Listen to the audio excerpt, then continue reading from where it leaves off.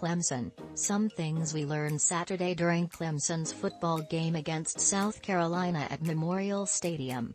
South Carolina's romp against Tennessee last week was more legitimate than not.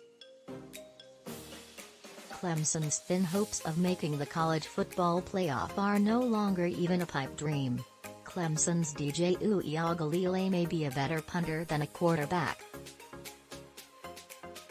At some point in the second half, the decision was made to win or lose with Uiagalelei. The number 7 Tigers lost 31-30. Uiagalelei was ineffective from the get-go and finished 8 of 29 for 99 yards with 1 touchdown and 1 interception. We kept waiting for a guest appearance from freshman Cade Klubnik that never came. It's unlikely that he could have saved the Tigers, 10-2, from themselves on this day, but there was no shortage of fans clamoring to see if he could. The death knell for Clemson's CFP dreams came in an unexpected manner.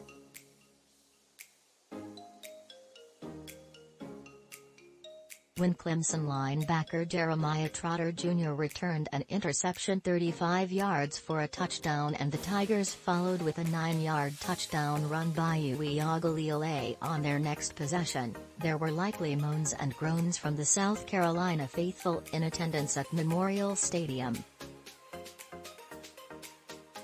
A "here we go again" refrain would have been not only possible, but plausible.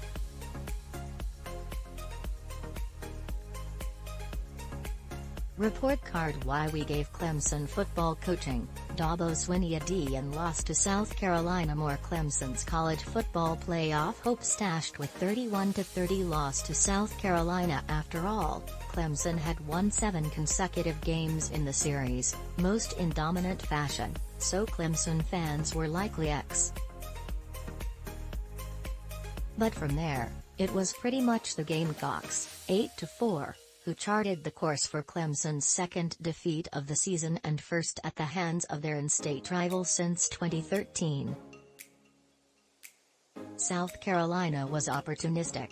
Quarterback Spencer Rattler, who waited until last Saturday to flash his ability, went 25 of 39 passing for 360 yards and repeatedly found receivers open against a suspect Clemson secondary.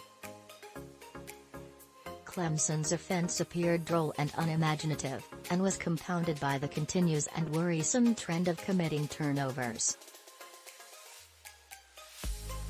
The Tigers have lost the ball via 15 turnovers, 6 interceptions and 9 fumbles, in the last 5 games after having just 5 total turnovers over their first 7 games.